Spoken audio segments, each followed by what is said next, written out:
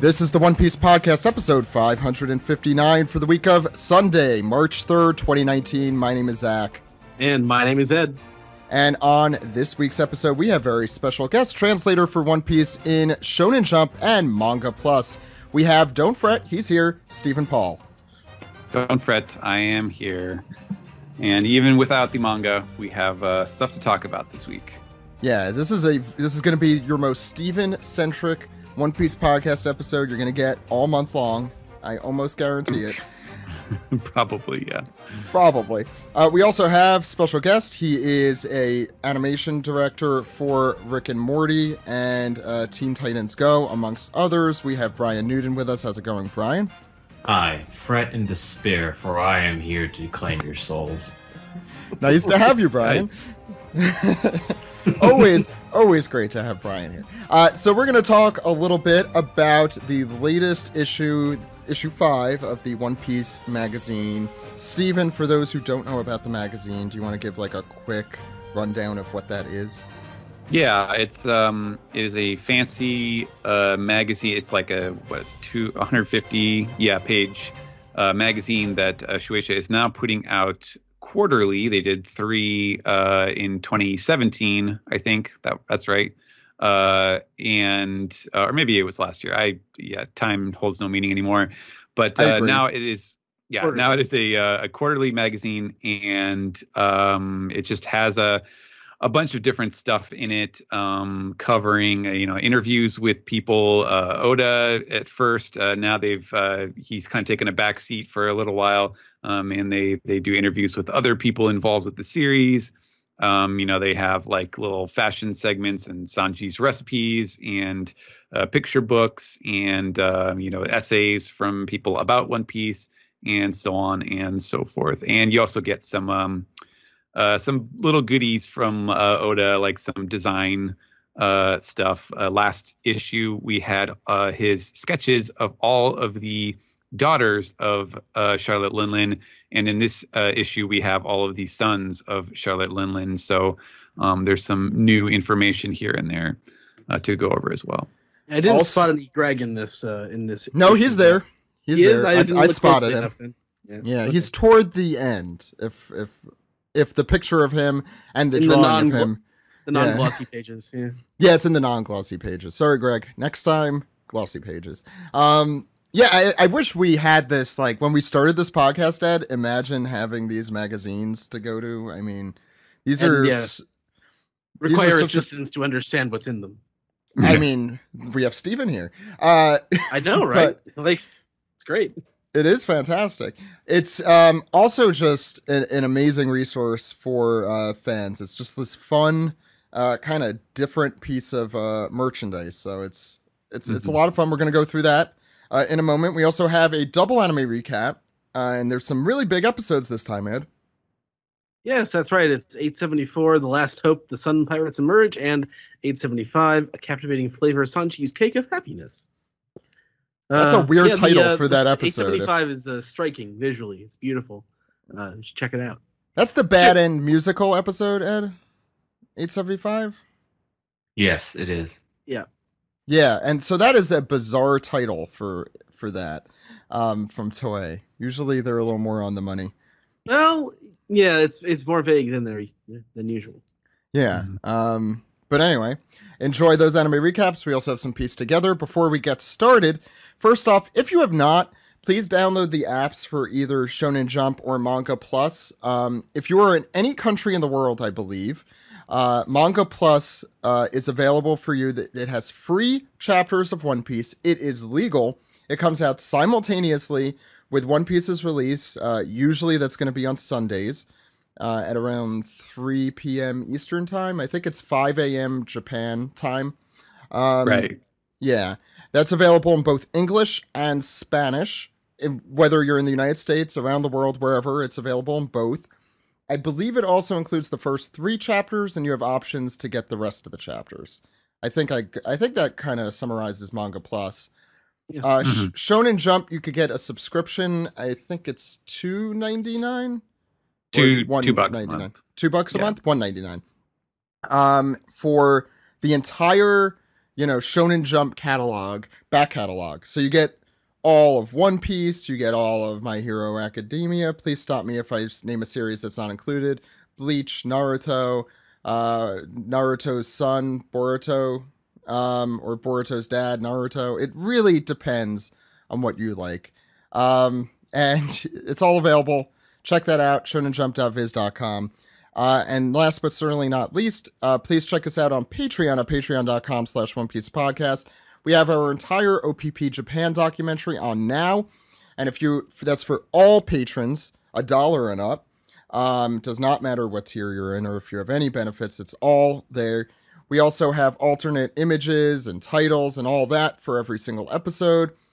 We have commentary for OPP Japan. We have exclusives, outtakes, and more, all on patreon.com/OnePiecePodcast. With that, Steven, are you ready for your Steven-centric episode? I am. I've never been more ready.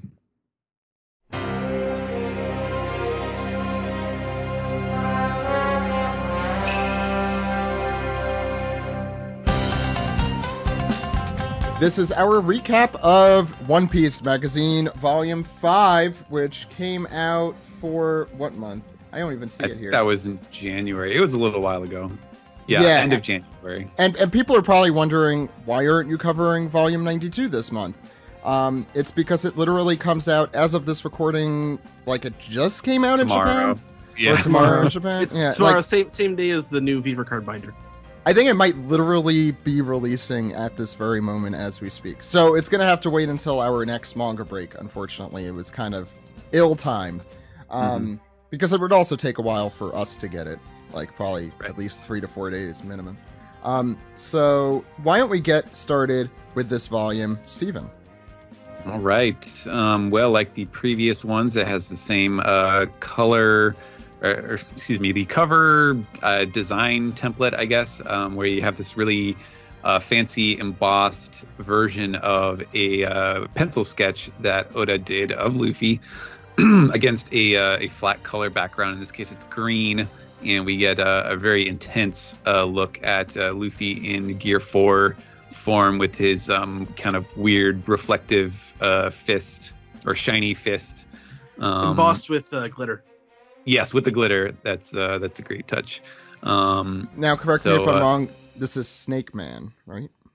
It doesn't look as bulbous as Bounce Man. Yeah, I guess you're right. Yeah, he's more normal proportioned. And you, on the inside you can see like the actual sketch itself. It's kind of interesting because I feel like we've probably said this before, but you can tell that he does it on. It's either the paper itself or he puts it on top of a canvas surface, because there's a lot of texture underneath the pencil, so it sort of looks like he was doing a sketching or an etching with the with the pencil over the paper sort of thing. So there's a neat texture to these sketches. And following that, after the table of contents, we have Oda, in lieu of an actual interview with Oda, which he did for the original 3 issues of the magazine. We have his dream, not collaboration, but his dream request, where it's basically the same concept as the chapter covers in between the cover stories, when he just takes reader requests. And this time he does a full fancy color version of it. Almost, looks like a volume cover. And in this case, it is Ace, Sabo, and Luffy as Marines getting worked over by Garp. So, they're all in their brilliant. Yeah, they're all dressed in their rank recruits. First week of drill camp. And Garp is looming over them, looking evil. He's got 2 swords and he's got a huge grin on his face. And they're all running for it. And they've got the pipes and everything. They look like they're grown, but they look like their childhood selves. Well, Luffy is super interesting because not only is he missing his big X scar, but he's missing the one below his eye. Yeah, his face scar. Yeah, which I assume is on purpose because this is the alternate reality where Shanks was never there, never convinced him to be a pirate. Right. And then on the other side of the page we get the process, where you see all of the different stages of him sketching it out and doing it. In this case, I guess it's more of the coloring, because it looks like he already did all of the line work from the first step. But yeah, you can see how he fleshed this stuff out and worked on the colors. I'm not actually sure. I'm like looking at this, and I don't know if I see any spots where it was clear that he like reversed. So I'm still assuming that this is digitally done, but I suppose it could have been. They could have just scanned it after each, set of colors that he did or something like that. Yeah, Alex has been trying to figure that out. I know. Right. It's hard to tell. Mm-hmm. So yeah, that's it is a very neat illustration. And this is followed up by an interview with I want to say it's not a model. This is like an actress, and I think maybe did she do singing stuff too? Yeah, I believe it says that she is also a musician as well, and she is cosplaying as Perona. I don't know. There's not a whole lot else to it. I'm not familiar with this actress, but they go through her why she chose Perona. She looks very cute, doing a lot of Perona expressions, and some other favorite characters of her that she wishes she could have cosplayed or was thinking about. I'd like to see her cosplay Kuma. Well. That'd be great. Yeah, it's funny. I'm not sure which of these she is serious about trying to cosplay, and which of them are just like characters that she likes. But there's I'll go through them quickly, because it would be ridiculous to imagine a Japanese model kind of playing Ivankov, any of the three admirals, Shanks, Kuma, Toshigi, Dr. Kureha, which I think they showed the live action commercial version of Dr. Kureha recently. It looked really great. Yeah, it was really funny too. And Chopper, which I guess anyone could trust as Chopper. Yeah, I think for girls, they probably just have like the stereotypical like sexy Chopper costume where it's just the hat and a little horns and then like the shirt or something. That's probably how it would go. So yeah, that's not a whole lot to that one. This is followed by an ad for Stampede. This was, I think, some of the first stuff that was released. The Oda's design sketches for the Straw Hats outfits, which we saw recently in color, thanks to the like TV teaser and the stuff that they've been putting out. But this was just his original black and white sketches, because of course this came out a month or so ago. So yeah, we've all seen that stuff at this point. There's some more cross-promotional stuff. There's a celebratory thing for Treasure Cruise, the mobile game, which I believe has passed like 100 million downloads. Kind of amazing that it said it started in 2014. To think that it's been going on for that long. A lot of games just kind of come and go because people don't stick with them. But I think they really hit a good formula there, because it's still apparently going strong. Although I stopped playing it pretty quick.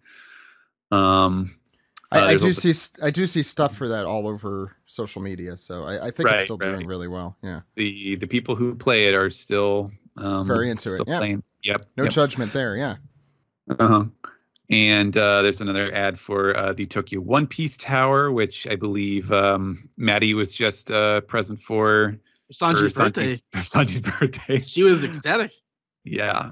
She has bought out, I think, all of the Sanji merchandise there. Yeah. She's making the most of her time. Yeah, I hope she brought lots of money. Ed, if you went, would it just be all the Zoro merchandise? Wait, when is Zoro's birthday? Because we should get you there for Zoro's birthday. Isn't that November? November 11th. Yeah, it's because it's all the ones, because Zorome is like, I get it, 11, 1, dice. Yeah. Well, also the 3 swords, 11 and 1, right? Or is it November 11th, or is it November 1st? Oh, I forget. don't know. I think it's November 11th because of the Yeah. Rolo. Oh, well, that's not as It's fun. the Zotome. It's like Zotome is the word for like rolling ones with the dice. So if you roll 2 ones with 2 dice, that's called Zotome. So 11 and 11. Sorry, I got us off track here. Yeah, no, that's fine. Hey, it's background information. There's also some more World Seeker stuff where they get a little bit more into the gameplay systems. I think it's coming up. It's what is it? Yeah, March 14th is the release date. So they're really bringing out the all the promotional material for it now. I've been hearing very good things about it, so excited. I think it looks really good. I really hope that it's at least passable as a game because it looks really nice, I think. Yeah. And they had in the last magazine, volume 4, they had some interviews with like people like game directors and like script writers and motion artists and stuff like that. And in this one, they have sort of a round table where they have Bati Jean-Baptiste Hattori, the former editor, and he is sitting with the like the bigwigs from Gambarion, which is the company that develops the game, and like their producers and overall directors, Bandai folks and such. And so they're talking about like the design, like what they wanted to do for the game, that they wanted to make it one map rather than a bunch of different islands like all of the Unlimited Adventure games have been, and how the open world design process works and so on. You see him playing with Rob Lucci, which is pretty cool. Big giant. Yeah. Well, is it because Hattori is on Rob Lucci? Like the yeah. It could have been a nod there.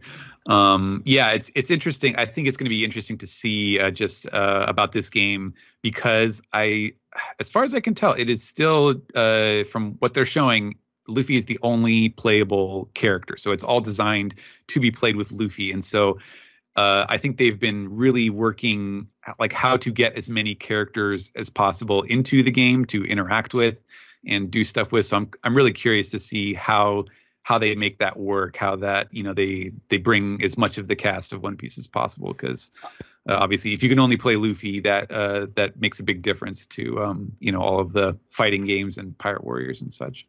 Forgive my ignorance on the video game scene, but what's has there been a North American or worldwide release scheduled? It's a worldwide release. So okay, that's all March 14th. Yep. Okay, cool. So yeah, I have the Japanese one pre-ordered, but I didn't need to get that one. I could have gotten the English one, but I can't. I did because I can. After that we have more of the Law novel. There's been a novel excerpt in all of the magazines. The first 3 had the Ace novel, as well as there was another one that was like little Straw Hat stories, and now they're going through the Law one. We also have the guest illustration for this issue, which is by Tatsuyuki Tanaka, who is actually kind of a veteran artist. He does a lot of design work under the pen name Cannabis. And actually, I was kind of surprised. Yeah, I was surprised when I saw it because I was like, oh, wait, I have one of this guy's art books, which I bought at like Comic-Con years ago, called Cannabis Works. He's pretty cool, very creative. I believe, if I recall correctly, because there was a little like profile somewhere in this issue that this would tell you how long this guy's been around. He was an animator for the Akira movie, so 30 years. Yeah, wow. Going back to the 80s. Real cool. So yeah, you get like a nice like Law looking bloodied, like he's just been beating up a bunch of guys because you see their legs and arms kind of sticking into the side of the frame. So this Law novel, I'm not sure if it's out already or if they're previewing it, but this is certainly going to be sold separately as a book at some point. I thought you were going to say sold out, because that also is probably true. Could be. I don't know. It's One Piece. They print millions of everything. It's law. Yeah, and it's law. The next bit is an interview with some guys. I believe this is like a boy band from, what is the name of this group? Shonan no Kaze. And it's two guys named Shock Eye and Hankun. And I like that the segment is called Friend Line. Friend Line, yeah. I'm not sure what friends of the series or something. It's like the Grand Line, but for friends. Yeah. I like the one guy with the Adidas sweater and just a the Black Power Adidas sweater. Right, and like just the head shawl completely wrapped around his head. That is very illogical. You can't see anything. Yeah, and there's some pictures of them checking out the magazines and Vera cards and playing with some figures, including the Luffy adventure, the Mania designed figure that Greg had a part of. Oh yeah. So nice little shout out in there. And then didn't Greg have a part of the Vive cards too? So it's like all right. The fruits of his labor. Mm-hmm. And next we have the Kumamoto Travel Diaries with Hattori Jean-Baptiste and Habuta, who was the second editor of One Piece. That would be, I think he was the one during Alabasta and such. They did all of the Treasure Island like search stuff on the original magazines. These ones they've been doing more Kumamoto stuff, since that's obviously where Oda is from. And so they have some nature pictures. They went on some hikes, it looks like. And it's mostly just sort of like a travel board advertisement type stuff. Come see the famous sites of Kumamoto. Some beef apparently.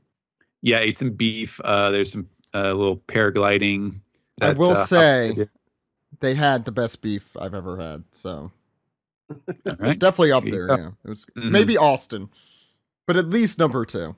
They also have one of these pages is about the Luffy statue that was unveiled not too long ago. So that's pretty neat. They have like a list of the steps for casting the bronze and making the mold and all of the different steps that go into producing it. And then you have the contact information for all of the parks and restaurants and so on that they visited. So that you can go check them out yourself if you're ever in Kumamoto. And following that, we have the fashion segment where this time they have chosen, which spread is this? This is the wanted spread. It's like the lineup of all the guys. 10th anniversary, isn't it? The 10th anniversary spread. Is that what it was? It doesn't actually say what the source of the spread is, but it's the one where there's like a strip that is torn off of their legs, and so you see all their hairy legs, even though they're all wearing suits. Yeah, I think that might have been the 10th anniversary. That was during Thriller Bark. Oh yeah, it says where they tore the thing off. It says anniversary by Frankie's leg. Right. Won't move over. That's what it's called. Inspired Strong World too. Mm-hmm. Yeah, very, very Strong World-esque. And so you have some ladies modeling some of these suits that they are wearing, which is kind of neat. Following that, let's see, we have Sanji's cooking corner, the Mugiwara kitchen, where, believe it or not, he has made a dish for Zoro, and it's apparently not poisoned. Razor blades. It's a 3-sword style sushi roll. And this definitely looks like American style sushi based on the number of crazy toppings and looks like avocado on top and don't be fooled. They're razor blades again. Or the razor blades. It looks like radish maybe or pickled something. Yeah, these do look really American. Mm-hmm. They look really good though. And there's like a fried something at the top, so also American. Mm-hmm. Yeah, there's also some samosas, some simple samosas, and they have all the recipe stuff for putting them together, which looks like fun. Probably a lot of work. Let's see. Oh, what does it say? Ooh, next time it has a preview. Next time is one of Nami's favorites. The theme will be fruit. So we will see what that is. Tangerines, probably. I would, dare say that there will probably be some kind of citrus in there. Next is the Beast illustrations, which have been going strong throughout all of these. This time it is the dragon from Punk Hazard, the big ugly looking one, and it has a little cross section with some internal organs and such. The fire bladder. Yeah, that is, there it is. Yep, the dragon's special organ that produces fire. I like that they actually went out of their way to to take panels from the manga where it's like, Zoro's talking about, oh wow, it's so strong and the skin is so tough, and Luffy's complaining about how the skin is so tough. So they took that and then wrote up some stuff about how hard this must be and so on. Following that, we have some dragon-based background information, which is a really interesting, just sort of collection of various references to dragons and kind of drawing some thematic ties to that. It talks about all of the instances of dragons relating to Wano, how you had Ryuma, the samurai, who was famous for killing a dragon. You have, Kaido the dragon, who is sort of worshipped there, and then Momonosuke as the smile fruit dragon, and sort of trying to suggest is it possible that maybe the smile fruit that he ate was meant to try to copy the fruit that Kaido apparently has. We obviously don't know that for sure, but lots of interesting inferences. The fact that the people are called the Celestial Dragons, and then Dragon the character. So lots of dragon-related stuff. Sabo's Dragon Claws, and so on. So lots of good stuff to ponder there. Did they mention Appies? No, strangely enough, they did not mention Appies. Oh, what a shame! Bizarre, just a missed opportunity. Yeah, but if only Oda had drawn it in the manga, then we would have had some stuff to go on. He didn't. I love this next part. It's like highlights for One Piece. Yeah, I love this too. Next we get the little the kids game section that you get with the placemats at the Denny's. Imagine if they had One Piece placemats at Denny's. I would maybe go to a Denny's. It's really adorable stuff. They got lots of little, spot the differences. They have a Where's Waldo, except it's Where's Crocodile and Vivi, I think. And they have all these, characters from Alabasta in the illustration. I found Pantaman. Yeah, I was gonna say. It's there. Kung Fu Dugong. The Unluckies are there. Tashigi is there. Everybody's there. Oh, there's a bunch of Kung Fu Dugongs. They're everywhere. Oh, there's 15 of them. I see. There's a treasure map, sort of count the spaces type game for the map of Skypia.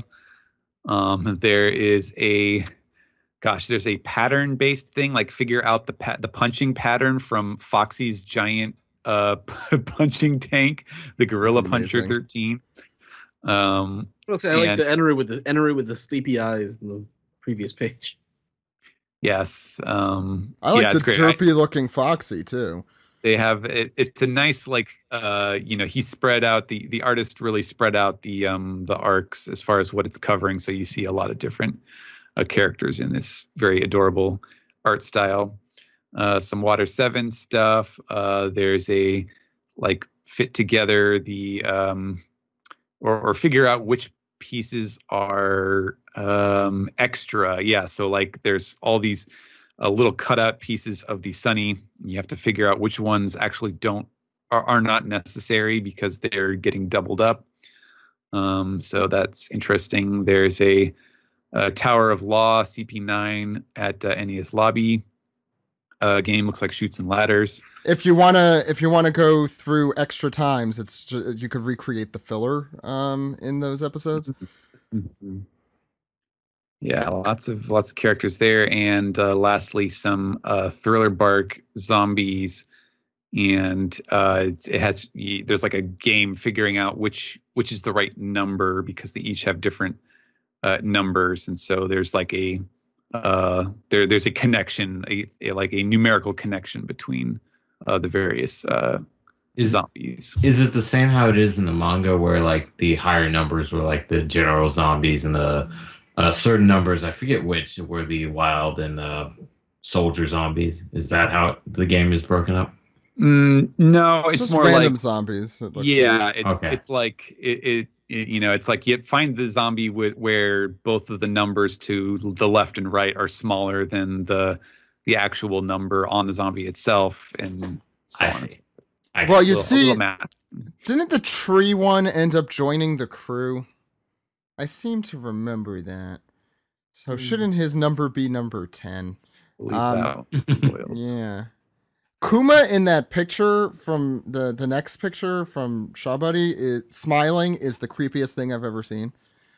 Yeah. Kuma should not smile. It's off. It recreated the vacation scene on Shabandi with Kuma. Look how Robin looks freaked out there. Yeah. When you called it she looks like Tina, or not Tina, Linda Belcher. Yeah, that's it. She does. Oh my god. When you called it the vacation scene, I'm like, were they like sitting on like on a beach at some point during that arc that I forgot? I'm like, oh, right. I remember. That might have been the filler. That was before Shabuddy. Yeah, right before it. Yeah. I want to go on a vacation. Bobby. Next, we have an interview. I believe, this is a carryover from the last issue because they're talking to like a sake brewer, and I still don't quite understand like the connection. Maybe Oda was just like, I love sake. Let's get some sake people in here to talk about sake, because I don't see what it has to do with One Piece, but it does have a lot of process. They have the brothers cups, the Whitebeard sake. Like they go through, I think, what sake would have been used in each of these situations. When they break the barrel, leaving the East Blue. And what is this one? This is the one from Thriller Bark before they get there. What's in the? I guess the explosive one. Yeah, the floating. Oh yeah, I forgot about that. I'm surprised they didn't do Binks sake or Binks brew. Brinks. Yeah, Binks Brinks. That doesn't make sense. Yeah, that is surprising. I mean, it's certainly an interesting field of knowledge to learn about the process of how they make sake, because it is kind of unique among a lot of other liquor production around the world. But yeah, I got to do that when I was in Kobe, and it was super cool. It is very interesting. Yeah. Mm-hmm. Yeah.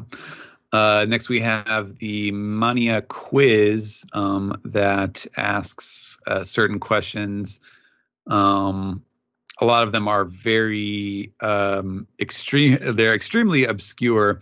But I think the first one is kind of interesting. So I'll ask this one because I feel like some of us might actually have a chance of answering this. As you can see here, if you have the magazine, of course, that it has the color illustrations from the first few color walks. And it is asking, what is, there is one thing that unites the design of all of the designs that Oda, these illustrations that Oda drew for the covers of Color Walk 1, Color Walk 2, Color Walk 3. And it says, what is it? And, we've had Greg on this show a lot, and he's talked about this a lot, and this feels like a Greg question. It's that there's a monochrome animal in each one. With a top hat. With a top hat. Correct. Did I miss the top hat? Mm. I'm trying to find the and- one in Lion because it's very cluttered and it's a small picture. It's a frog. It's off to the right. It's the next frog, to yeah. It's Oh, that's always the in frog. the bottom. I'm also colorblind, so for me, sometimes, but no, for serious, like let's say the worm in the first one, like that bow tie might be red for as far as I know. I mean, I guess it isn't, but It isn't. yeah, but like for me, I'm not 100% sure that it's not. So I have to take I have to take Greg's word for it, Mhm. and everyone else's. Anyway, go ahead, Stephen. All right. And next we have the arts and crafts section where there is actually, heavy paper stock for these next couple pages that are scored because you can make a little paper craft chopper, which is quite adorable. I have not popped it out of the paper, but it's very well labeled for which parts you break and which parts you fold, and there's a couple pages of instructions to put it together. So a neat little bonus there. Following that, we have the Super SBS, which is where you kind of get into the some of the expanded versions of the bonus materials from the volumes and such. And in this case, it's like your cosplay pictures. The theme here was Usopp, and so some of them are like serious cosplay. Some of them are of cats dressed up as Usopp. Look at his little knit earphones. Yeah, that one's amazing. I can't imagine how they got this cat to pose with all of this stuff on it. Yeah, Stephen, you're our local cat expert. Right. I don't know. I think Brian is the. I was gonna say Brian. Yeah, Brian Brian. probably too. Do you think you could get your cat to wear felt headphones for more than a second? I tried to get them to wear a little Santa hat, and it didn't work out so well. And now she's on my lap. Yeah, you pretty much you put it on and you have your phone in the other hand so that you can take a picture in the 2 seconds before they tear it off. Yeah, it helps to have a partner too. It's just like, all right, you set them up with the phone while you cat wrangle. Right. I realize as a dog person, I'm way outnumbered on this podcast because Steve also had cats. Who else? Jill has Alex. cats. Alex Jill. does. Alex doesn't now, but I think he grew up with them. Is that right? I His don't know. parents do. Yeah. Okay, that's how it is. Yeah. Anyway. We have the editors answering questions, which is always entertaining, where they just pose like, what's this? What would you do in this situation? Or, what do you want to do when One Piece ends? Or, blah, blah, blah. And they get a couple of the editors to answer. The one that I found was pretty funny was the question that was like, what is a memorable bit of correspondence you got from Oda on, like, say, Line, which is their super popular messaging app, that was not related to work. So it's not like what did you how is this chapter looking? It's just something random. And the current some of them are like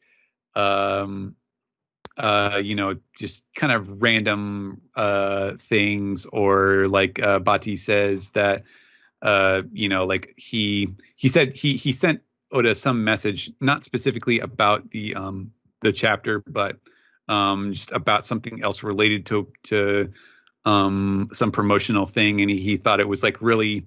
He said this one was really good this week, and Oda was like, "Oh my God, I'm so happy! Like that's great!" And it came within like 2 minutes, so. It reminded him of what Oda's personality was like. And his current editor says, the thing that I remember most was the time when he was really excited because he hatched a Snorlax from an egg in Pokemon Go. Yep. That's our Oda. That's our Oda.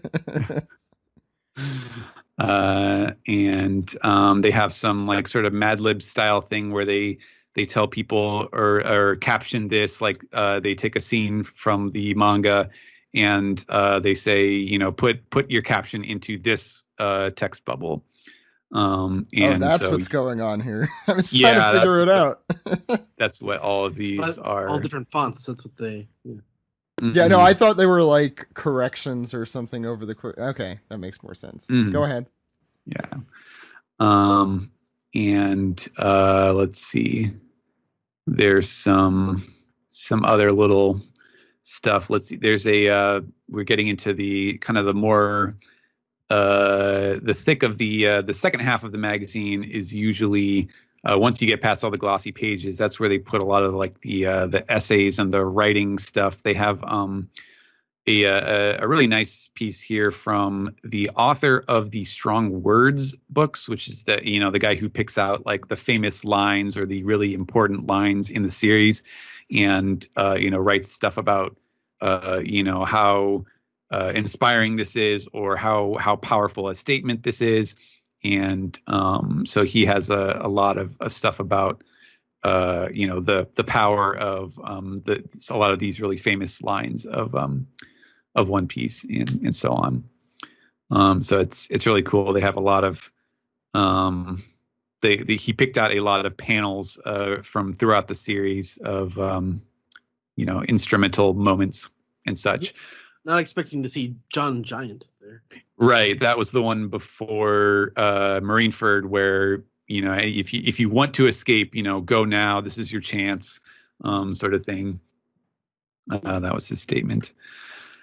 Next, this is a really cool thing. I was really happy to see this. They have a special Rakugo corner, and specifically, it has a lot of information about kind of like the background of Rakugo, and you can see this little hierarchy here where they have picked out various marine characters, like Kobe when he was basically a Swabi, and going up to Django at a higher rank, and then Smoker and Akainu at the top.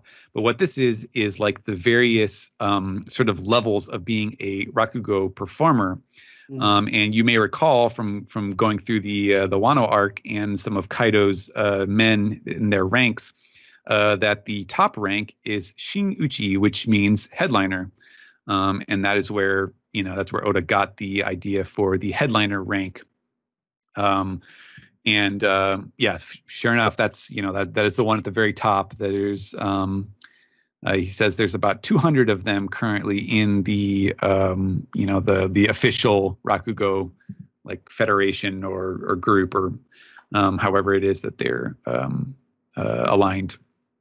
But also they have a bunch of examples of references to Rakugo stories in One Piece, and where a lot of these things came from, including like the very first time that we see Kinemon, when he's just a set of legs and a severed head.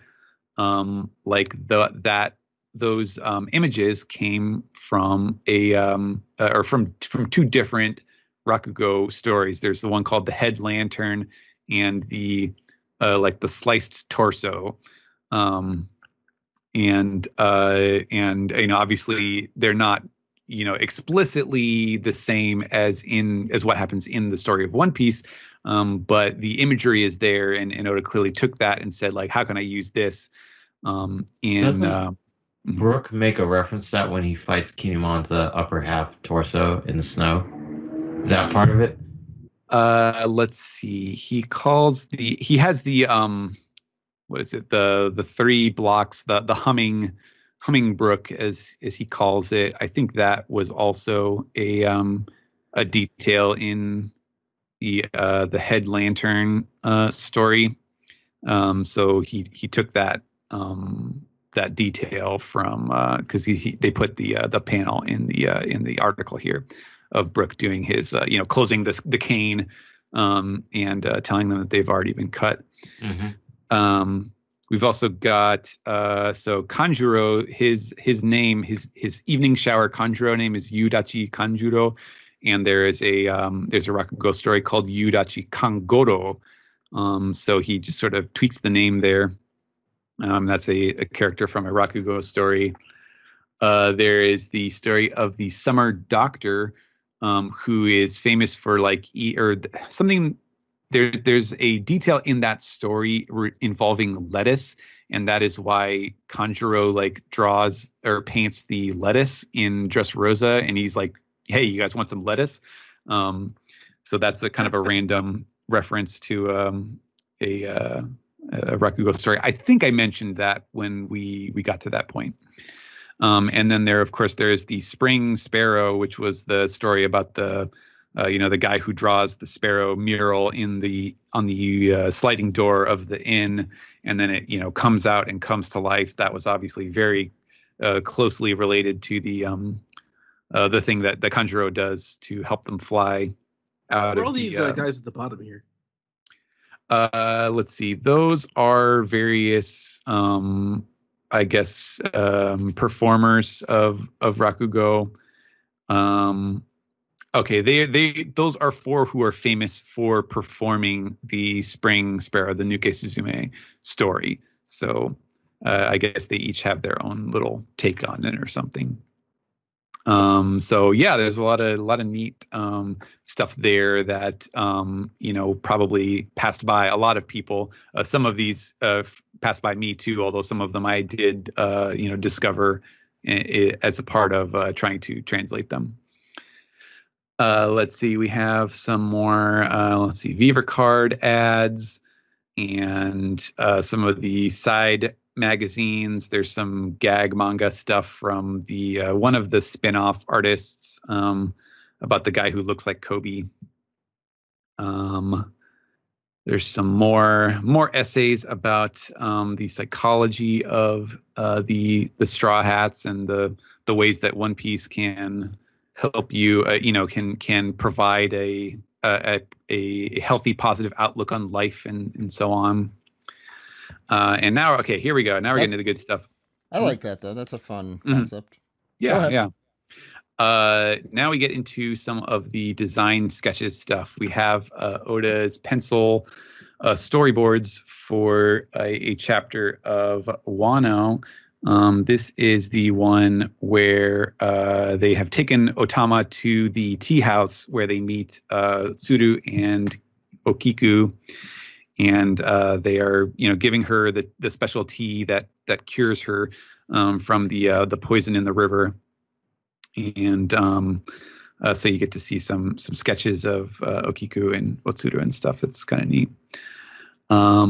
Following that, we have this is kind of just an arc breakdown. I'm sure some people could probably use this, where they list, not only do they list all the characters, but they also have all of these Straw Hats like Wano names there, so that you can keep track of their local nicknames.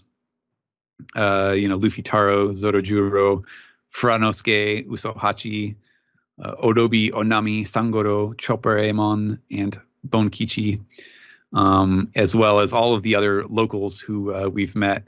And so that's pretty useful, I think, and sort of explains the connection between the various figures. There's a little chart, although of course this I don't know when they put this together, but it's obviously only goes up to volume 91 or so. And so there's plenty more information that is not contained here as of this recording. So it will only get more complicated, I'm sure. And then we have the Sons of Charlotte that are being filled out with Oda's designs to accompany the Daughters of Charlotte, which we went over last time. And these are all just the sketches. So they all look pretty like, Prospero, Katakuri, Daifuku, Oven. They all look pretty much exactly the way that they do in the finished manga. I'm trying to remember if there were some really interesting... much like page 1, Snack has his name written across what he's wearing. Although page 1 has it across his actual body. Yeah. They might often forget who they are. I mean, yeah, that's true. I wish every character in One Piece had their name written across their chest. up sometimes. Yeah, let's see. Some of these are interesting, I guess. Yeah, some of these are odd, where it's like, oh, it's like, how did Oda not use these ones? Like, there's this little one named Kompo who looks like a little kid with a big hat and like a bandana on, and he is the minister of pies. Although, despite looking that's like a little cool kid, design. he is age 30. So yeah, and he he's comes my from age. Pai Pai Island. I told you about those like Big Mom children age discrepancies in this arc. Right next to Compo is Gelato, is Moscato, Moscato. Minister of Gelato, Yes. our Who's favorite 40. character. Well, he was 40, and then he died and And came back so later. He's alive again. Let's not I talk. think. Let's not talk about that. That's worse than Pell, in my opinion. No, I don't care. I mentioned the balloons, I think, like a couple weeks ago, or maybe last week. These two guys seem to always have balloons, like 45 and 46. I don't know their names. Yeah, Dolce and Drochet. Yeah, so Those that are might the answer that. youngest. Yeah. Right, Oh, and they're 9. And we were actually talking about this on the anime recap about the decuplets combined form is in this magazine. Yeah, that's interesting. The Wait, there's a combined form. Where am I? Oh, dude, yeah, that it's was on in the the last one. Gotta watch the anime. Oh. Maybe we'll see them in the manga at some point. You do see the combined form. Oh, yeah, there it is. Yeah. Well, we just I mean, didn't know like, what it to was. see front how and it happened. center, Yeah. like, taken apart in the story. I mean, but yeah, it's kind of interesting. He did some wordplay. So I think the one name. Okay, the names that they started off with. So the decuplets are 5 boys and 5 girls, and I think the ones that he used as the basis for the names, the boy is Nugo, which I think is supposed to be nougat, and the girl is Nutmeg. But then he patterned all of the other names after those. So Nugo, there's also Nuichi, Nuji, Nusan, Nushi, and Nugo. So obviously the numbers there. And then Nutmeg, there's Natsumeg, that's her name. And then there's Akimeg, Harumeg, and Fuyumeg. And those are all the seasons. So Natsu is summer, Aki is fall, Haru is spring, Fuyu is winter. And then there's Allmeg as the 5th one. So You sure that's not a boy named All Might? I'm pretty sure. Maybe double check that. And yeah, they combine. I don't think it says if there's a specific name for the combined form, but it is using the gocha gocha no mi, which is like the mix fruit, I guess. So that's how they combine into one. Let's see. I'm trying to look for like more ministers. So let's see. So Nustort, he was the one who looks like Captain Crunch, with the big like Napoleon hat, and the pipe. He is the Minister of Shipping, from Package Island. So the most boring of all of the islands. Yeah. He's like the logistical minister. And wait, what's his full name and title? Nustort, Minister of Shipping from Package Island. And I got you, Package. Yeah. They're all getting the things he sent them.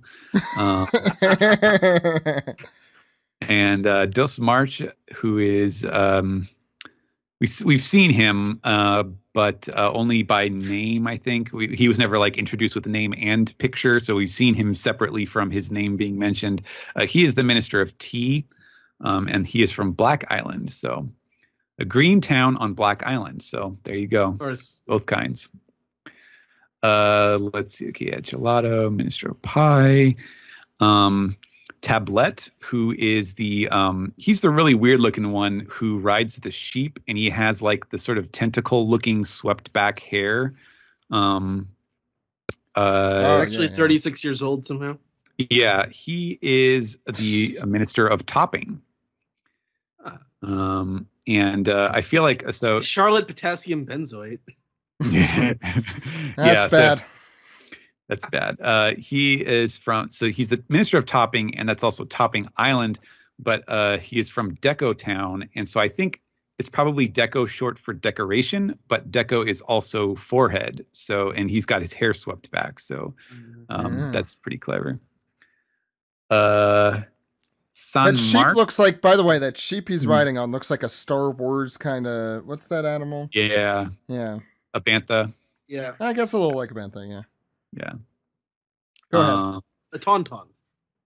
No. Well, yeah. The tauntauns are the white ones, but the shape is more like the bantha. It's like the huge round I'm looking ones. this up to make sure I'm right. Yeah. Go ahead. Yeah, bantha. It looks exactly like a bantha. Oh my god, like to T. Yeah. Okay, go ahead. San Mark, who is from Flavor Island. He is the Minister of Essence. Not sure. Charlotte Guy Fieri. Minister of Flavor Town. Either that, or he is magazine editor for that's what I was thinking. Women, yeah. Let's see, what else do we have? We have Snack was the Minister of Frying. I don't know if we had learned that before.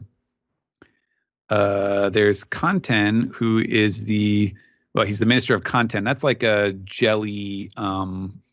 It's a Japanese or an Asian style of jelly, like using the what kind of root, like a special, very starchy root. Who is number 31? Number 31 is Mobile, and he is the Minister of Tasting. Yeah, he looks like the Minister of Tasting. He looks like the most pretentious of all of them. He's dressed up like Klaus Nomi from the what was it, season 2 of Venture Brothers. He's also one of Big Mom's long arm children. Oh yeah, he is. Oh yeah, I remember his design. Nice. Oh, look at me! I am the Minister of Tasting. Oh, he's the guy from Ratatouille. What was the food critic's name? Yeah, God, I can't remember the character's name, but he only what was it? If he doesn't like it, he doesn't swallow. Some of these character designs, 31, 33 is really cool. There's like a lot of these I am very upset we did not see more of. No, 33 has been in the anime a lot the last 2-3 weeks. Yeah, that's Raisin. Yeah, Raisin. Well, there's the difference between the anime and the manga. I mean, I don't think he was in the manga all that much. I remember Raisin now that you mentioned him, but yeah. You've seen. We didn't get enough brownie either. Yeah. Well, he did a heck of a job. Yeah. I'm sorry. Thank you. I'll see myself out. We've got Kato. He is the Pumpkin Man, and he is the Minister of Seeds. I always like that design. Very cool. Skellington. Shiboost, I'm not sure. That's probably some French word. Is the Minister of Mix. I hope that's like Chex Mix. That would be great. We have Mascarpone. I did not realize this is the Minister of Cutlery. And he's from Cutlery Island. Yeah. I have to go back and look at Jill Scarpone and see if she was like the same thing or not. She had a fork in her hand. I don't know. Yeah, and I think that is the last of the ministers because all the other ones are youngins. The decuplets are all like 18, and Anglais, the little kid who rides the caterpillar, doesn't want to brush his teeth. He is 14, so he's definitely in that rebellious streak. Come on, Anglais, whatever, Anglais, wasn't it something? Anglais. And then some of the other little kids, but no more details on them. I think Oda had a very fun time designing these guys. Yeah. There's a page. I'm assuming this must have been like inspired by all of the Viver Card information coming out, but there's like a little comparison of sizes between the different races of One Piece. And so they have like the silhouettes, starting from Manchuri at 20 centimeters, which is probably like 8 inches or so. And and then going from Luffy to Gin to Shanks to Hachi, Crocodile, Jinbei. I think by the time you get to Jinbei, that's probably about 10 feet tall. Blackbeard, yeah, Blackbeard is taller than that. Magellan is almost 5 meters tall, so that's like 15, 16 feet. Basco shot at 573 centimeters, and then the giant races, you have Dory, who is 22.6 meters. Little Oars Jr. is 38 meters, and then San Juan Wolf, who of course is infamously able to grow and shrink to an extent. At his largest, he is 180 meters tall, so he's almost a fifth of a way to a kilometer tall. It's 590 feet. Yeah. Yeah, I hope he maintains as the largest thing in the series. Yeah. He's pretty huge. Maybe, yeah, we'd have to find out what Zunisha is as far as size, but yeah, that's true. Watasumi as well. He's super big. So guys, I googled what is 590 feet. Like what notable thing? The world's largest yacht was 590 feet as of 2013. So, I don't care. But that's about that. Mm-hmm. So San Juan Wolf finally has his own boat. Go ahead. Yeah. Then we have let's see, they have the answers to the trivia, and then after this they have a special interview between two guys. There's Kenji Kamiki, and there's some guy I've never heard of before, Greg Wana. I wonder who that could be. I don't know. No idea. Greg Warner, I'm sure. That's probably like the least favorite thing Greg you could ever call Greg. Greg Warner, our very own Greg. So from now on, we will be introducing him as that. His big polo shirt. I'm kidding. Yeah. And they have these are obviously the two most famous or visible of the One Piece mania that Shueisha and Toei and so on have worked with, and so they just have like a really cool sort of fan to fan, like just like what are the things that you love about One Piece, or what are the things that strike you about One Piece, and like the rereadability, and they're talking about like their favorite villains, or the fact that they don't hate any of the villains, because they're all either interesting in their own way, or you could even argue that they all have kind of their own reasoning for acting the way that they do.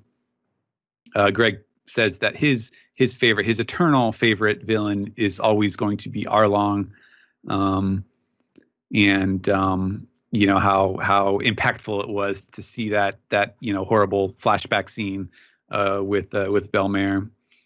And let's see, they talk a lot about Wano, where Greg points out that, or he explains that people overseas too are like super excited about Wano, that it's everyone is hyped up, and they talk about how kind of cool it is that there are so many aspects of sort of old-timey Japanese culture that are touched upon, and they're in a One Piece sort of way, but they're the sort of things that, like, if you were a tourist and you were visiting Japan, and you would see like a komainu like at a shrine or something like that, and be like, oh, I recognize that's from One Piece.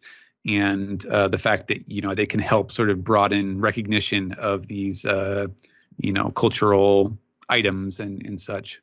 Actually, I wanted to mention a couple pages earlier, they had on the page with the answers, they had a couple of the panels from Wano that were directly inspired by like ukiyo-e paintings.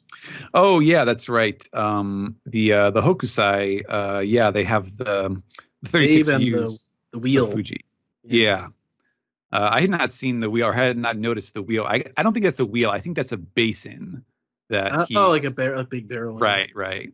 That he is fashioning. But yeah, that's a very neat one.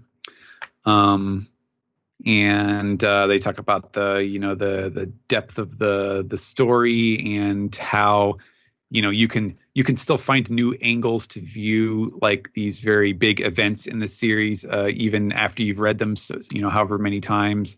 You'll find new perspectives on them and so on. And so it's a really cool, really, really nice interview that really kind of sums up what those guys are all about, and the reasons that they love this series so much. Next we have some One Piece fortunes where, depending on your birth year and month, you get put into one of 10 categories corresponding to a character. Which one was I? I was under Usopp's category. And then it just has some, the usual sort of astrology, nonsensical stuff. Your Chopper? Yeah. Okay. Well, your lucky item is a black hat, and your lucky food is beans. Wow, so, that is okay. That explains my lack of luck. Do me. Well, you have to do it in the. Oh yeah, you have the. Yes, you have to tell everyone your birth year and month on the air. June 15th, 1982. Wow. Okay, now we could steal all his information. Yeah, sure, right. And my social security is. Yeah. Let's see. Steal my debt and pay it for me. He's number 1. Okay. Oh, Brian's under Zorro. Yes. Your lucky item is photographs, and your lucky food is that cookie? I think that's I think this is plums, maybe. Ed is Jinbei. All right. Yeah. Nice. Jinbei is, where is Jinbei? All right, your lucky item is jewels. And your lucky food is peaches or plums. Mine, let's see, what is mine? I'm Usopp. Yeah. My lucky item is a brown bag. I don't think they're talking about a paper bag, but hey. Like a brown bag special, you gotta bring the straight. Looks like a purse or a merce. Yeah, and my lucky food is corn. So cool. True American. Oh yeah. That's right. That is it. And then of course at the back they have the bounty poster, which in this issue is Zorro's. We were talking before we recorded that I don't think me or Zach have taken out any of our wanted posters, or otherwise defaced any of these precious magazines. So I did take it out to look at it, but yeah. So the next one comes out on June 24th. It looks like. No, that's May 24th. May 20th. I could read things. Yeah, because June 24th it would be summer already. Oh yeah. I forgot they're seasonal. Mm-hmm.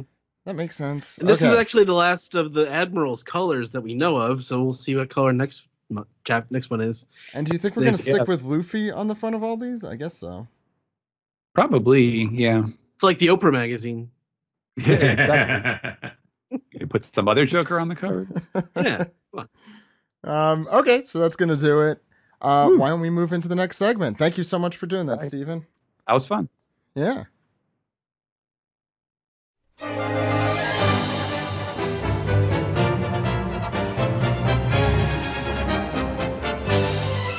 This is the double anime recap for episodes 874 and 875.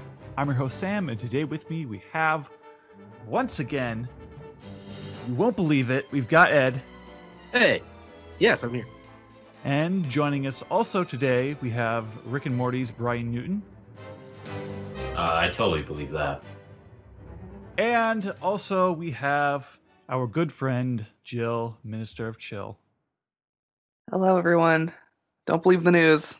I am here. Yeah, you're gonna have to get a new nickname. The anime at Whole Cake Island it's finally almost over. I know. God, we're all gonna have Wano nicknames. Oh, I guess that's true. I was trying to start that earlier. Yes. I've got Sam Taro on lock. That's good. Yeah. Our first episode this week is 874, The Last Hope, The Sun Pirates Emerge. The title card begins at 4 minutes and 18 seconds. It is Sanji arriving on the Sunny just as all the Tart ships are closing in on them and shooting cannonballs. Carrots are chewing Luffy. Luffy saying, "Oh, you guys, you kept me waiting so long." And they're like, "Yeah, right." Chopper asks Luffy if he beat Katakuri. Luffy smiles and says yes. And Jinbei has this look on his face that's like, his expression says, I mean, I totally believed in you, man, but I don't know if I really believed in you that much. I think Jinbei is the only one who really realizes significance of that on like the scale of world powers. Yeah, and he's affiliated with the Big Mom Pirates, so he kind of has a greater understanding of how tough Katakuri is. Chopper gets to treating his wounds, notices that Sanji has a bullet wound in his arm, but Sanji's just telling him, "Oh, don't worry about me, just focus on Luffy." We come to Peanut Town on Nuts Island. Monde is cutting some buildings in half to save some citizens who are getting crushed under all the debris. She's cutting the buildings very slowly. I like, so we have Beanie Bean Town on Munchie Island, which I assume is where Daifuku is from. They're wondering if Pudding's cake will be enough. There's Sherbet Town on Ice Cream Island. We get to see an elephant. Is it a mink? An elephant mink? No, because they are mammals. So, but it's not just mammals. It's like fur cover. It's like I think minks have to be specifically furry, don't they? Was there a comment about that?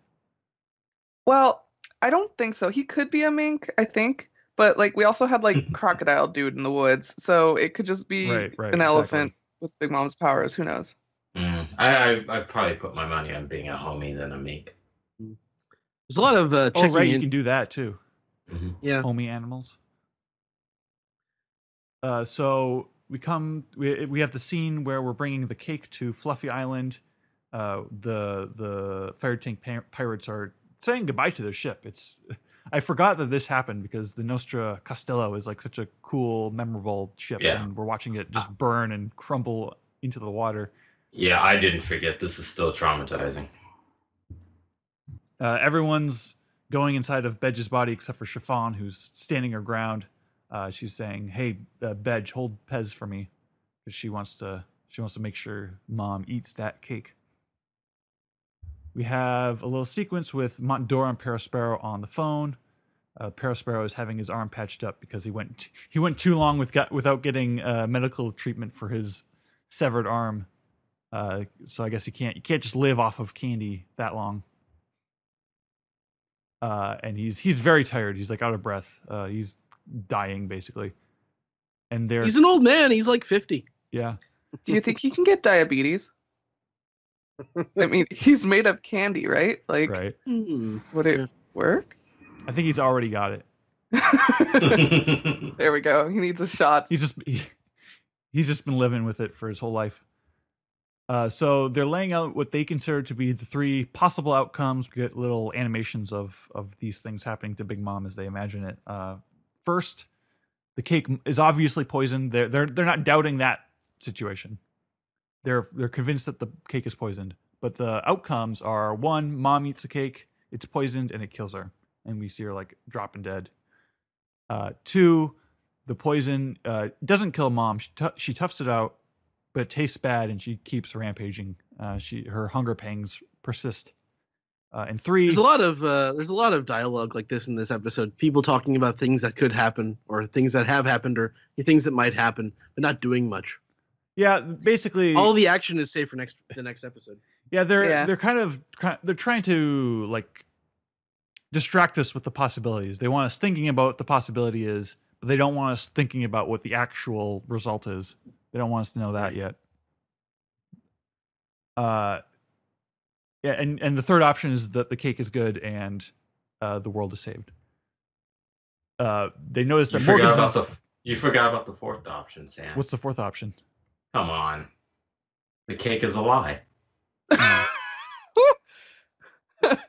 is old. I'm speechless. Yes, thank you. I know. I'm old. I get it.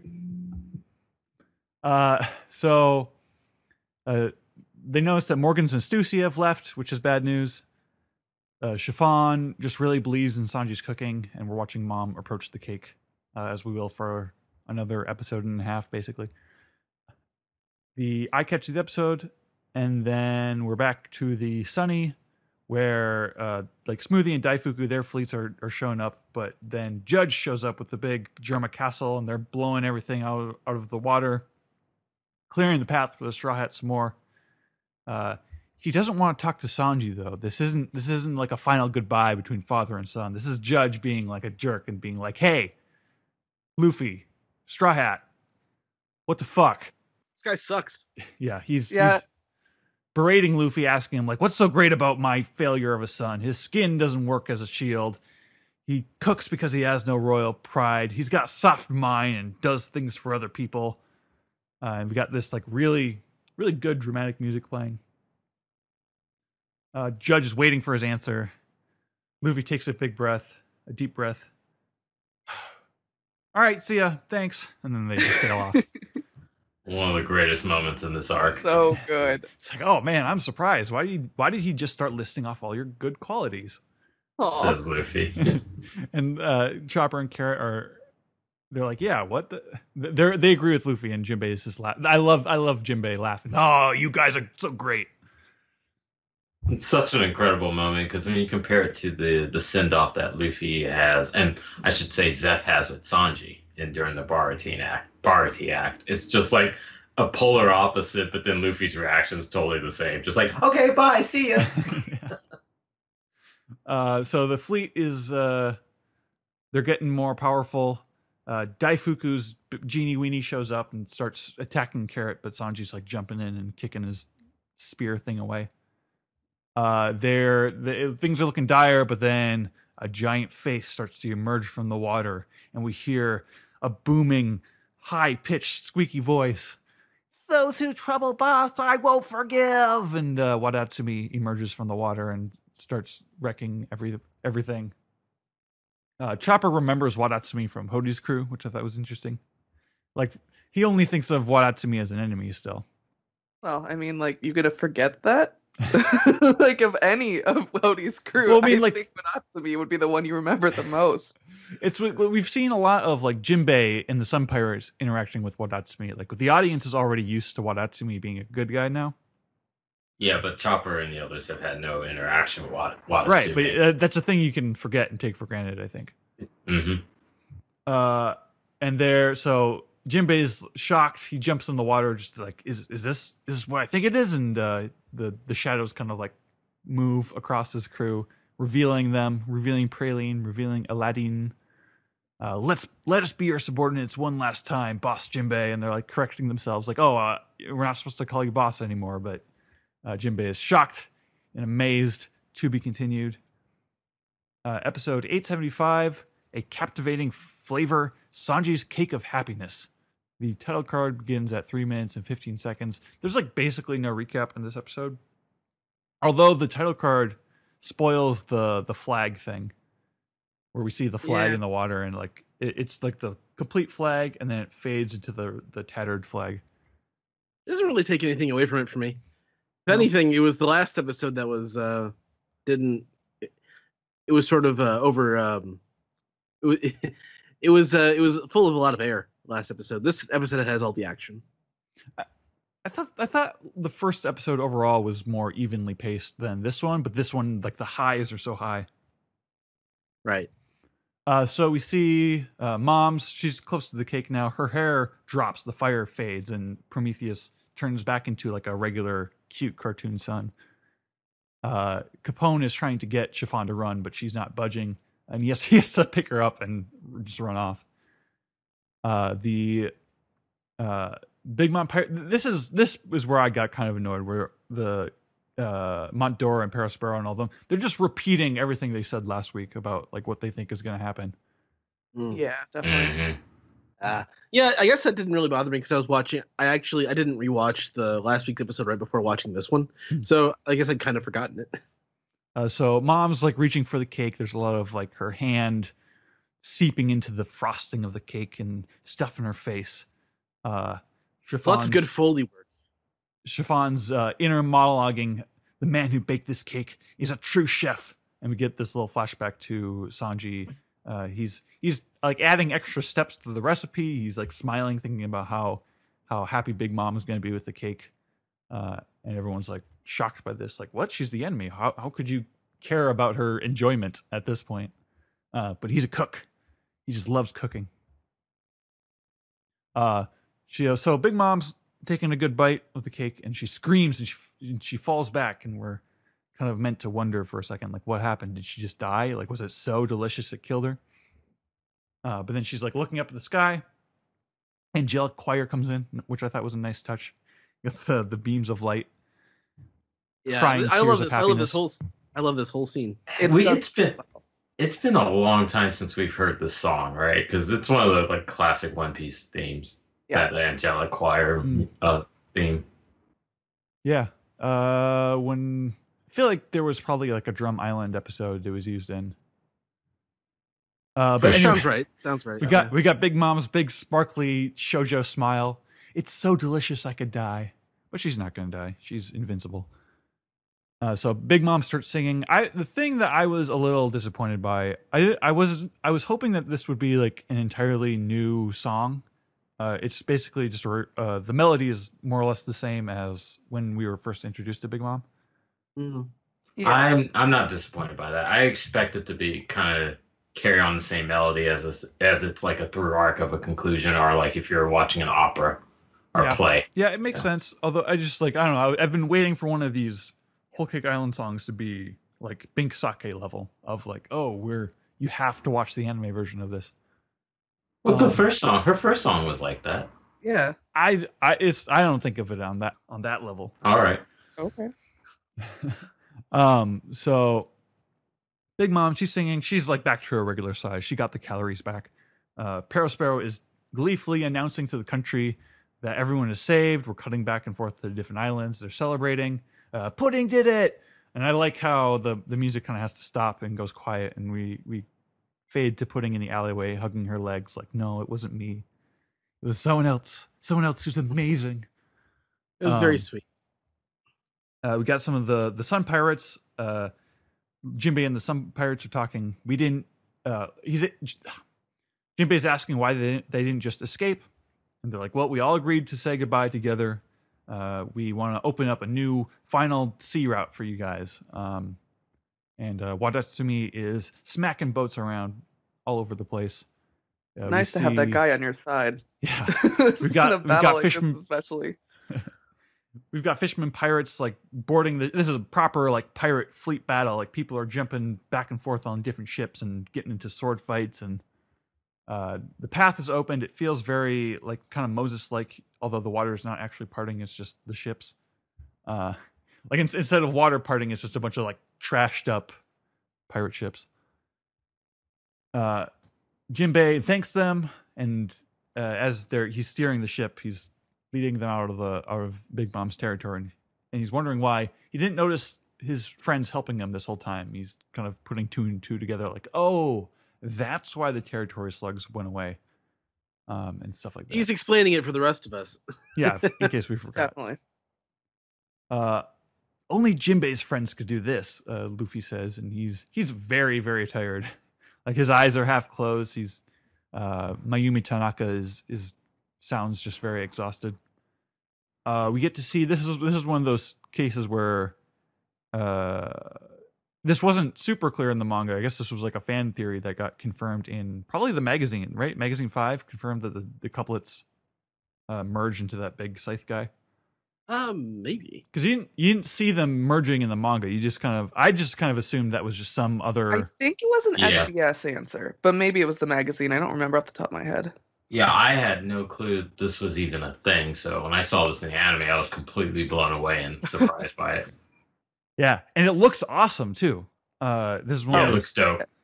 I love it, but the noise it makes, I don't know what it is. I think maybe like I watched the Vine or something back in the day where like it was that like start of a scream and then it just like kept going and got like higher pitched. But the scream was so weird to me. it felt like it was going to be a comedy thing.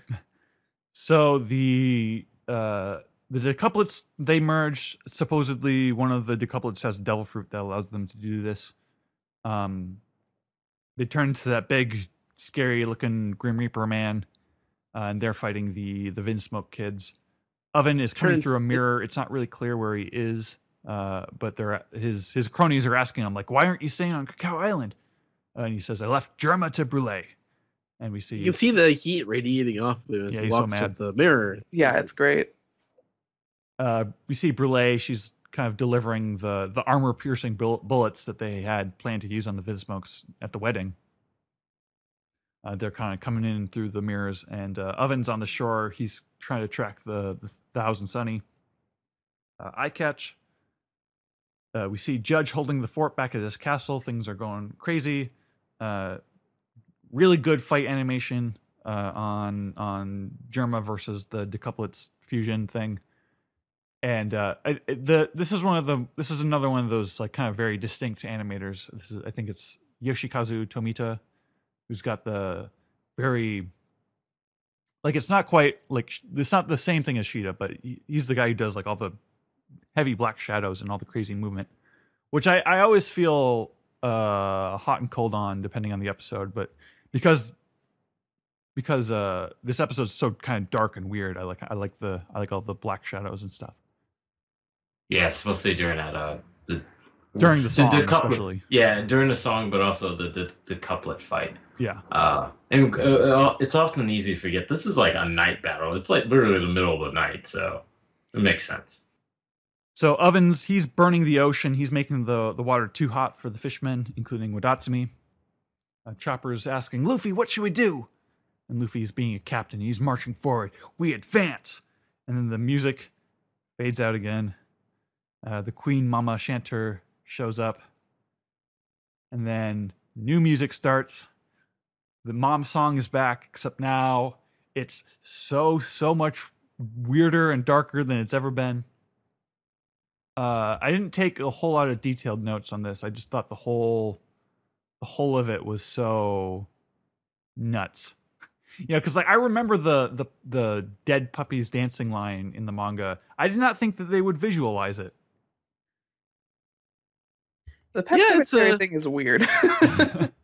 It's such a weird line. It's probably something that's lost in translation. Yeah. But the visuals made it clear that it's being very literal. Yeah, but also it seems like the puppies are eating parts of the cake, and it's so good that it's literally bringing them back, which makes Moria happy. Yeah, well, because it's implied that it's almost like all the dead animals and stuff are in her stomach. Like she ate them before, and now she's eating the cake, and now everything that's inside of her gets to be happy too, which is kind of like her whole philosophy in life. Like, the whole world would be a much happier place if everyone lived in my stomach. Get in my belly. It has like a very child's logic on how like when you consume an animal, what happens doesn't get like shitted out later. It just literally lives in your belly. And if you eat all the pieces, then you get a full animal. Yeah, they went very hard on this sequence. Like they knew what the Bad End musical was, and they're milking it. The way they cut it with the Straw Hats and the ship. Yes. Very ambiguous. I love that. Yeah, that was good. Well, like all these really quick, intense cuts. Like the lighting is very harsh. The cuts are so fast and like twisted, and it's the like contrast. the sparkly background. Yeah. Yeah. And like the Straw Hats are getting like tossed around, and they're like flying in midair, but in like slow motion. It's the contrast between like the gleefulness of the song, the kind of gross lyrics, and then the Straw Hats just getting absolutely wrecked. Like they're not pretending even like a little bit that the Straw Hats are winning this fight. Yeah, not even just the Straw Hats. It shows like Germa and everything too. It's basically a culmination of everyone getting screwed. Yeah, they're getting shot up. They're getting riddled with bullets. I also have to say, I love the fact the song officially starts when the Big Mama's Queen Cantor shows up. One of my opinion, next to the Casa Novella, one of the best ships in the series. Yeah, and throughout the song, like you see it's shooting cannonballs, and it's like getting gradually closer to hitting the Sunny. Mm-hmm. We get, mom's hallucinating. She's imagining all the kids and Mother Carmel celebrating her birthday together. She's so happy. That's what's so great about it. It's the happiness that she's feeling, but the happiness in context is so fucked up. I didn't get to mention this on the anime review when Mama's first song popped up, but the quality of the music and like the mood of it kind of reminds me of like Addams Family, if you've ever seen those movies. Yeah. Where it's like this fun, fancy family, but really morbid shit going on. Yeah. And yeah, it has this kind of like scary clown, sad clown kind of. Yeah. The part where she's talking to the Mother Carmel picture is very sad. Yeah. And then it talks to her. Well, it nods at her. It just nods. Yeah. Which was great. I love that moment. If they really wanted to twist the knife, it would have been like a wink at like the same the same kind of vibe, the same kind of animation quality, but just like just a really goofy wink at this really sad part of the song, which also reminds me of another part. One of the parts of animation is when mom, her like cheeks are stuffed and she's smiling. She's like shaking her head back and forth, and it's like weirdly highly animated as her jowls. Like, kind of roll I know over exactly her face. what part you're talking about. Mm-hmm. It's very strange. I don't know, maybe because she's head on or something. The way her cheeks move is so strange. Well, that panel is in the manga, but her face isn't moving, so they decided to add a little extra flourish. Yeah. It was the beginning of the song, I think, right? Yeah, the early part. Yeah. And then the flag at the end. Yeah. Yeah, and then so the ship gets blown out of the water. The Thousand Sunny just completely destroyed. Does it? Yeah. The last shot of the episode is the iconic, oh so marketable Straw Hat Jolly Roger, just like torn to shreds, laying in the ocean as mom is coming down from her euphoric high and going, oh, so delicious. Like just the contrast of tones is amazing. And she also thanks him for the cake. That's excellent. There's also a foreshadow at the end of the song when the giant spiritual head of Big Mom like clamps down and devours the crew on the ship right before it gets blown up. Yeah. Any general thoughts on these two episodes, you guys? I really enjoyed the second episode visually. Yeah, I like the scene with from the first episode with Judge and Luffy. I thought that was a good scene. I think the money was in the second episode. Yep. Yeah, I think they were both well done animation wise. But yeah, obviously the second episode kind of so climactic.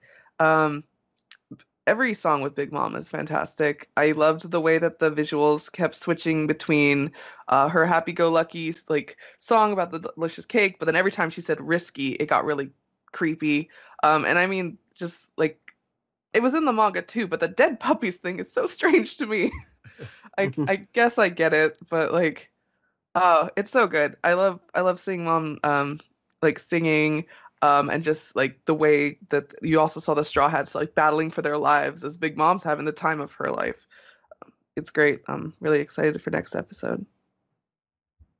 Ryan? Yeah, I thought both episodes were pretty serviceable, and to match what everyone else is saying, because it's absolutely true. The last part of the second episode is definitely the standouts. The song was great. A lot of the Germa fight stuff was cool. They definitely put their money in with the essentially, no pun intended, the execution of the Straw Hats fight with the Big Mama chanter or Queen chanter. And I think we may not get any musicals for a while, so I think they just kind of threw their whole butt into it just to have fun with it. Oh, you think that would be a musical? I mean, it's a song in the song.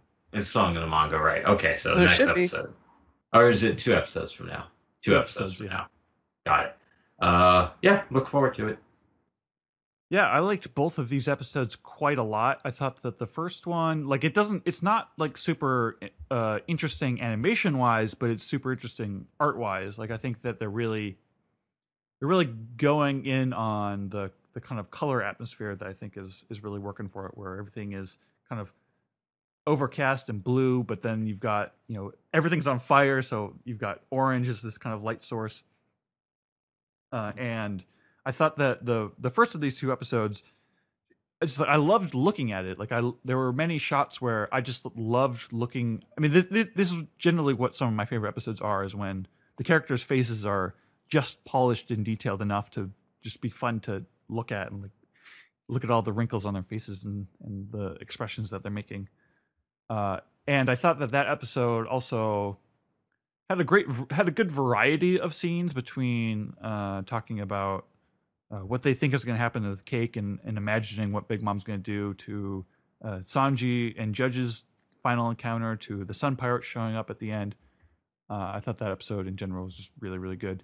And then the Big Mom episode, which for me, it's like a 5-minute episode because it's the last 5 minutes that are really that interesting. And but they are crazy interesting. They really, really went hard on the morbidity. Is that even a word? The morbidness of it, which is important because I think that's so. I think it's like the punchline to the entire arc. I think a good juxtaposition is in this one episode where you've got Sanji baking the cake, getting excited about Big Mom and how she's going to react to the cake, and when you're watching a scene like that, you're kind of just expecting. You assume it's playing it straight, like, oh yeah, like Sanji's just like that good of a dude who loves cooking and loves satisfying his customers. But the context, the result, the fact that she likes it so much that it's almost just the situation almost becomes worse because of it. I think that's a big part of what this arc is saying. Like it's you've got all these heroes, Big Mom and the Straw Hats. They're creatures of just like following their heart, just doing the thing that they were put on this earth to do. The problem is that Big Mom's thing was eating people. But yeah, I don't know. I think that's such a. I think that duality is purposeful, and I think that this is not the Straw Hats still get away, but metaphorically they just died. That's true. All right, cool. All right, are you ready to move on to the next segment? I am ready. Yes. All right, let's move.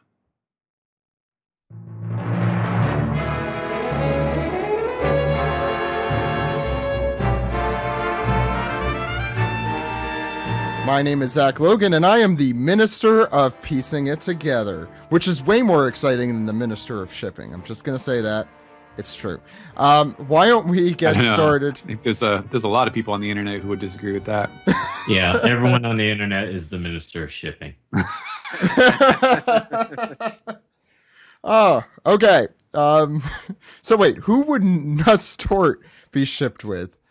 That's the question. All right, we'll think about that while we answer your questions. Let's start with Reddit. Steven. All right, we will start with Super Trooper 92, who, with an off week, I want to ask an off-base question. I play a lot of the mobile game One Piece Treasure Cruise, where each character has some beautiful artwork, and I've noticed a trend. People wear the weirdest crap in the One Piece world. From Doflamingo's entire ensemble to Kid's crazy pants to Shank's funky pants, these people wear some unique stuff. What's your favorite clothing choice in the One Piece world? I am between Law's winter gear with nothing beneath in Dressrosa or Usopp's overalls after the time skip. Thanks for all the hard work and have a great day. So I can't tell if movie. Is he asking like ridiculous outfits that we like, or just outfits we genuinely like? Because there's like Chopper's a difference. Pink terry cloth robe. Was that? Yeah, I do like. I know what you're talking about. That filmsy, I think. Phil. Okay, the movies are just a minefield of. Oh my god. Yeah.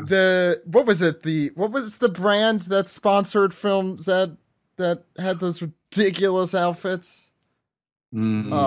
Remember they were all wearing like these slick designs. I can't remember. When I say slick, they also looked ridiculous. Oh, you mean like most of the boys, right? Yeah. Like after they got out of the spa. Yeah, I remember that. That was like felt like not even in the world. I'm like, that's like plausible. Right. The film gold ones at the beginning were absurd. I'm just picking the most absurd ones right now. My actual favorites are way more boring than that. I like the Strong World suits. Those are probably gonna normally be my top. Those are great. Yeah, especially I in like the color Zoro's spread. like full body green robe thing that he wears these days, I think. Yeah, that's one of my favorite Zoro outfits. That's cool. I mean, I love all the stuff so far from Wano. That's fun. Usopp's outfit from Usopp and Robin's outfit from Dressrosa. I really enjoyed those. My least favorite are the 20th century boys, the 20th anniversary outfits. I was trying to think of better things than the 20th anniversary outfits. Trying to, what else do I like? Whose style would you say like you kind of dig? I mean, Crocodile's like one of the most like stylistically savvy people in the series. Like Crocodile could fit pretty well in the real world. I mean, he would be a Bond villain. Let's be fair, but Iceberg has good taste. Yeah, Iceberg? Yeah, I think so. Oh yeah, that's true. Yeah, it's like a little unique, but also good. I'm trying to like think. Gonna look. I like Jinbei's comfortable wear. He would wear a muumuu. I'm everything about what Khalifa wears. He doesn't want to look like a weirdo. Yeah. What about what the Unluckies were? Sorry, I'm looking through the One Piece magazine again and trying to get ideas. Obviously, Bon Clay has the best style.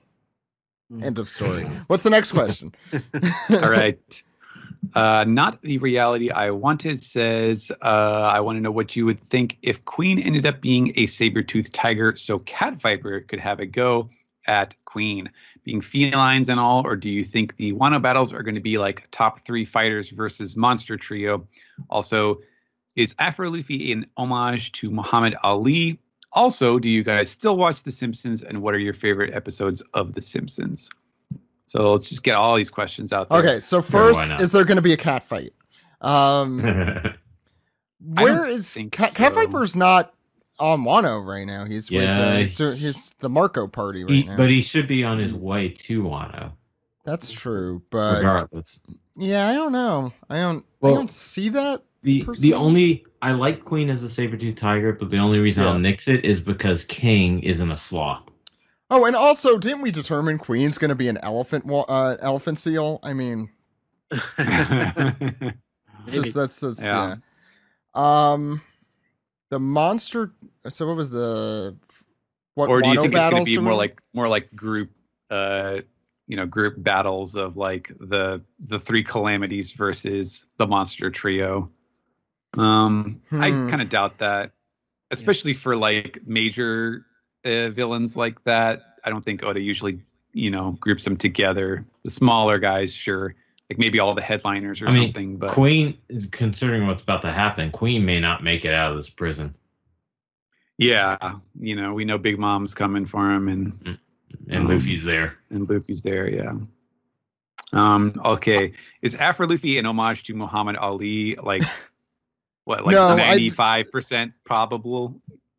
I would imagine. Sure, maybe. I thought there was just an obsession with afros in Japan. That's always what I was. Ali never had a big afro. It's not as big as what Luffy had, but he had an afro. No, well, yeah.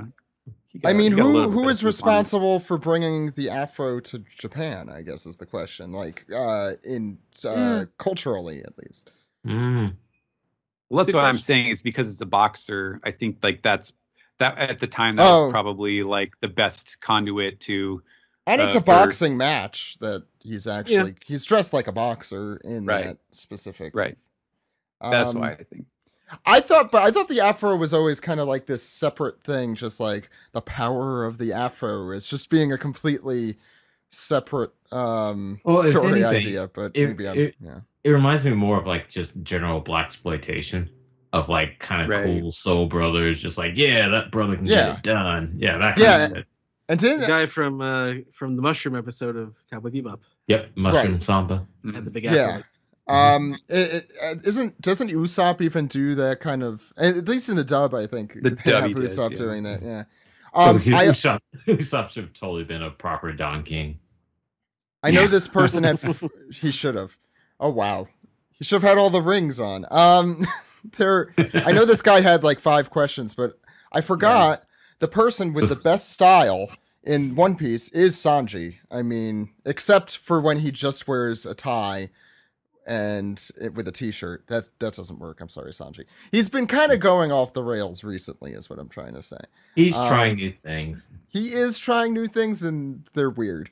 I'm not gonna say they're bad, but they're He weird. just had an unfortunate breakup, That's true. That's true.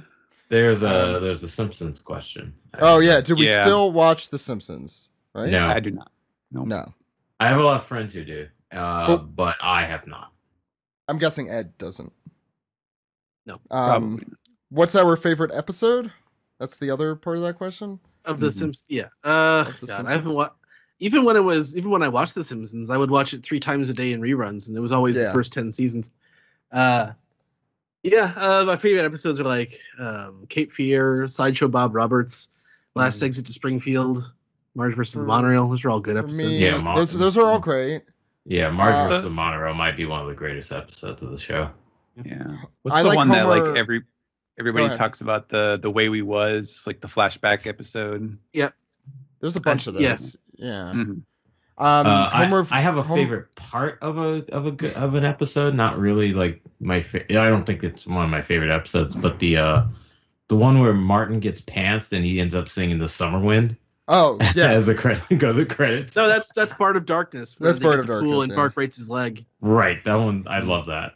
Yeah, that was the mill pool. He's signing the cast. Yeah. Oh yeah, another great That's a good one. episode That's is a when good Milhouse and Bart get the Radioactive Man #1 comic. That's a good right. one. Homer versus the 18th Amendment is probably my favorite. The Rex Banner. episode? I love the hell. That is such a Schwartzwelder episode. I love it. It's a good one. What else? 23 short films. That's a good one. That's a great that one. was great. Yeah, how could I So forget many. that? That's like the Big Lebowski of Simpsons episodes because there's Oh, so yeah. much stuff in it and it's so quotable. Totally. Except it's also the Pulp Fiction of. Right. Exactly. Is Quentin Tarantino in that episode or not? He should No. have I don't think so. been. Yeah. All right. What's next? Mistress Page says, I have a curious thought I'd like to share in regards to Dofi and the Reverie. Wouldn't he have had to attend it during the 10 years he was king of Dressrosa? Or would it be like Fishman Island and he simply declined going? I'm just imagining him there with all the kings and stirring them up for laughs. Thoughts? That's a good Do the- question. Do the kings have to go? Can they decline going? Yes, I assume. Also, we know not all the kings are invited in all of the years. Like, you can still True. be a member of the world government, but not necessarily get an invitation to the But- Reverie. But with Well- the fishmen, it was specifically just, species. That was, as yeah, races. that was, yeah. I think Dofi would have been able to get out with technicality because their family was the Celestial Dragon family. So they were the ones who supposedly Yeah. left the kingdom behind and went, to live in Mary Joa. So they would probably just be like, oh, you don't have to do it, whatever, whatever you want. He wouldn't be allowed up there anyway. Because Oh, yes. Yeah, because actively homing would you can never return, and your Right. children. But also, he is a warlord, so I think the fact that he's a pirate might keep him out of that more than Right. anything. It's giving me a headache. Oh, It's my God. complicated. All right. John Garja says, is Caesar a homestuck? Well, Yes. he's got horns and his face is pale. His face, yeah, so that's Got purplish dark hair. Yes, he's Right. a homestuck. yeah, You know he's- more about that than I do. Yep. Just Yeah. from those we're two the younger things. we're the younger ones here. I feel like Jill would definitely be able to back us up with that. Yeah. Oh, and, yeah. And Steve and I are the old guys. Yeah. Come on, kids, catch up. In a couple days, I'm just gonna see I'm gonna ask a her on tweet from Twitter, Jill. let's see. Yeah, I was gonna. Oh, right now? Yeah, that's a good idea. So therefore, it won't be in the middle of her listening. What's next? We'll get that answer soon, I assume. Okay. Next is from Black Northwind, so we did talk about this. The number 65 on the Scorpion Smile user on his jacket.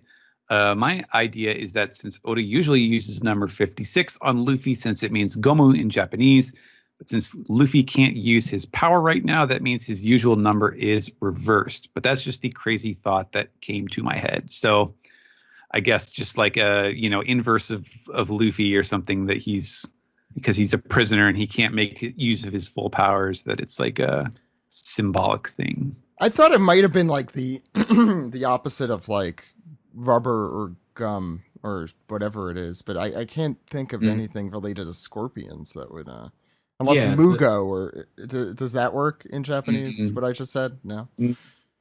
Yeah, the 65 was on the Scorpion Smile user, not Luffy, right? No, yeah, you're correct. Huh.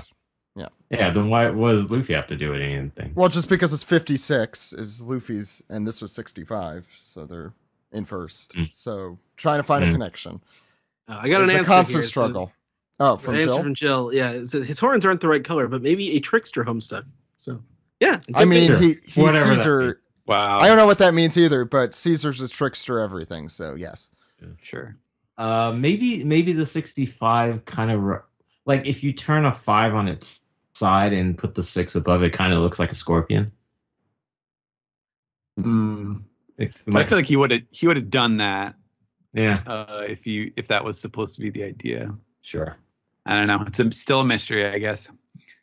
Niver says, if you were to take Sanji on a boys' night out for his birthday, what would you do? Mothers, lock up your daughters. Oh, geez. Oh, God. So we have none of the... Sanji doesn't have that much game. Sorry. We have none of the Sanji people on this episode, so we're the perfect people to answer this. I have a question for Niver. Is their name supposed to be a reference to the Goof Custom and Mobile Suit 18? Please answer. Yes, please answer. I would take him to a cold shower. Mm. I'm trying. I don't know. I would encourage him to get his urges out elsewhere. Here's a question. Like, would it even be worth taking Sanji out to dinner? Would he just be like, oh God, like who cooked this? For wherever you go. No, yeah, Sanji's like, definitely the person who's like, I'm gonna cook for you. You'd have to go to like Labord, what's it called? The French guy here. Like a top chef Michelin star restaurant. You'd have to go to like Jiro's sushi place in Tokyo, and you'd be spending a ton for his birthday. So unless you have the means, I agree with Steven. It's not going to be worth it. Yeah. Unless you're any of the people who are not on this show, who are chomping at the bit to answer this question, but who can't because they're not here. Hi, Steve. What's next? Duck Salsa says, what piece of One Piece music from the anime do you have the best memories of? This could be either openings or endings or even OST from specific scenes. For me, it's definitely either ending 1 memories, ending 8 Shining Ray, or opening 3 or 5. That person has great taste. Yeah, that person does have great taste. I love Shining Ray. Now that especially they mentioned it, we used to play that on our road trips, Ed, I'm sure you remember. Oh yeah. All the time. We used to play all of them all the time, but that one I have good memories of. I still have a playlist. I have all the ending themes. Yeah, the endings are mostly great, which makes it an extra big shame that they disappeared so long ago. And the post time skip songs haven't been as good. No. Yeah, on the Generally whole, not. generally not. We Go is a great song. I love We Go. Yeah, they started strong and then, yeah. Kind of, yeah. And then Shining, Running, Screaming, whatever it is.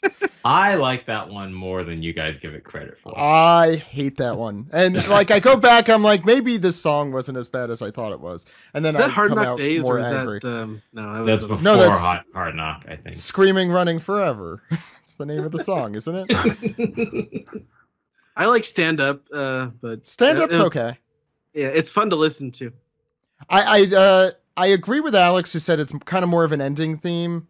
But it's not a bad ending theme. If it were an ending theme, I think it would be a good ending theme. And the visuals are pretty good. Would be better as endings. Yeah, I like the visuals of that opening a lot too. We did a ranking way back when, and I'm sure we'll do another one at some point in the future. What's next? No, I got teacher. I got music, I want to say. Yeah. I mean, not soundtracks. So there is the song that plays usually at the end of an episode, but the first time I remember it really striking me is when Kura, way back when, is talking about the life he had to live with Akaya and how he's just pretending to be a good guy and they can finally throw it all away. It's a fucking epic song, and I can't think of what it's called. Another great song, you hear it all the time. It's called Three Towers. It's from the 5th One Piece movie. They played it a lot during Inislavi. Yeah, the fifth movie. I know they played the 5th and the 7th movie a lot in Inislavi, if I remember. Yeah, those are really good soundtracks, and 6 too, specifically during Davey. 6 they played in Water 7. Yeah, Water 7, and I have I love the 6 movie soundtrack, not just because I love the 6 movie, but because not only did it play during like one of the best movies, but it played during my favorite arcs, Water 7 in particular. So that music I have very fond memories of. Overtaken, obviously. Oh yeah, obvious. I don't know any of the names of the PGMs. So. Yeah, it's hard to remember. I wish I could remember my favorite because it's the Kuro song. I always just call it like something heart. God, I'm not gonna remember right now. But another great one is Captain Usopp's songs, all of them, including the ones from Dressrosa. The famous Usopp is a really good one. We've used that in the show a lot. Yeah, and now that's the one Frankie stole, right? No, that's I forget the name. It starts with an SHIK something. Okay. It's in Japanese. Yeah. And now one of my new favorite Get Pumped music is Gear 4 Luffy. That one's great. Yeah, I mean the one thing the One Piece anime has consistently done super well is the music. And I want to just say the whole film Gold soundtrack deserves a definite honorable mention there. It's great. Unfortunately, you will never hear it in the series because it's I think it's owned by Sony. So there's so you can't they can't cross simply because like Sony produced the music for the movie. Yeah, I think that's what it is. It was produced by completely different artists. All the music in that movie is just so good. Yeah. Anyway, we could talk about that all day, and we will. All right. Let's go to another topic that we can talk about all day. True Evie says, now that Mr. Burns has taken a role as the new villain of My Hero Academia, is that from this week? I didn't read this chapter. Yeah, I think it's a new thing. I saw it.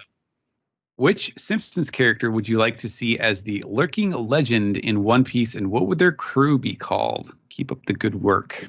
Oh my god. So that's like the Rocks or something? Yeah, I think that's what they're referring to. The Rex Banner. Ned Flanders. The most intimidating. Scorpio's band of merry employed merchants. Oh my god, yes. Hank Scorpio would be the best One Piece character. The Hammock Pirates. Yeah. Got some sugar for you. Sorry, it's not in. Not in packets. It's like everyone's got a guaranteed 401k. It would be amazing. Do you want some cream too? Is that what he said? Yeah. Okay. I think it would be really funny if it was like Jasper or something. Like he's super old. He's talking about how he used to be a legend or something. Or Hans Moleman. Yeah, exactly. There you go. Yeah, it's probably even better, Hans Moleman. Yeah.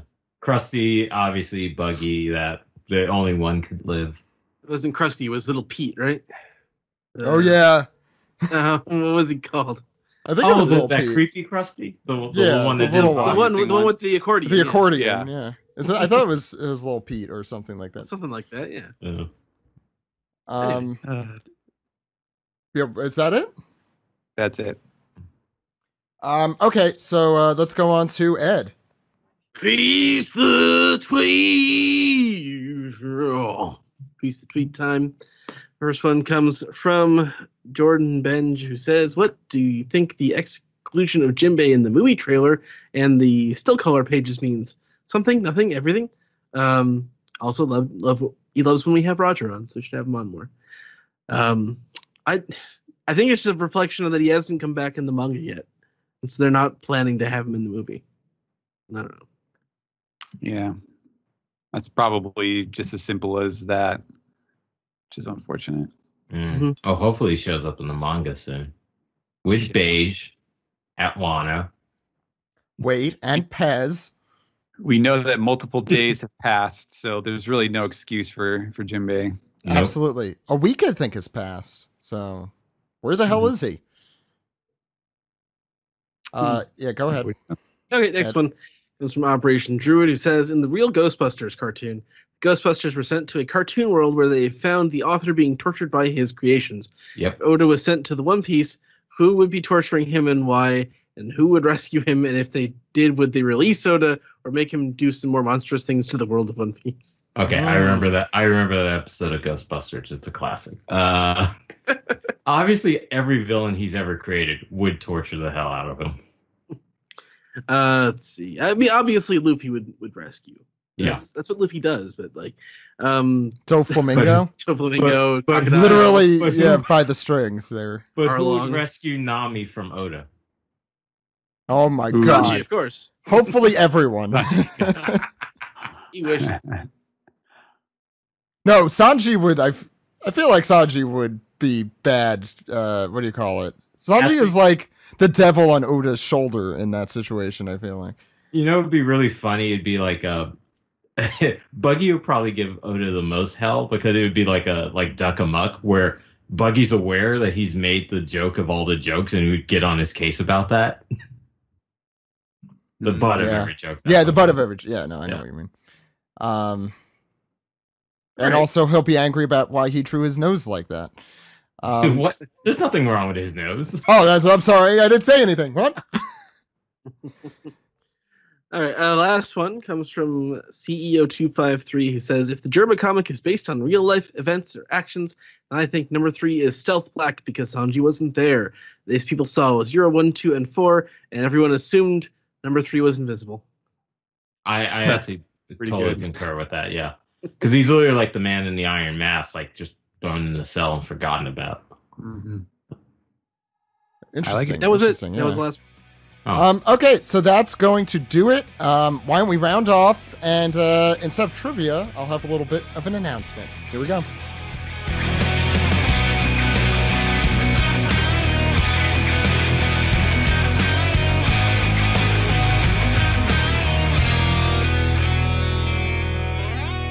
This has been the One Piece Podcast, episode 559 for March 3rd, 2019.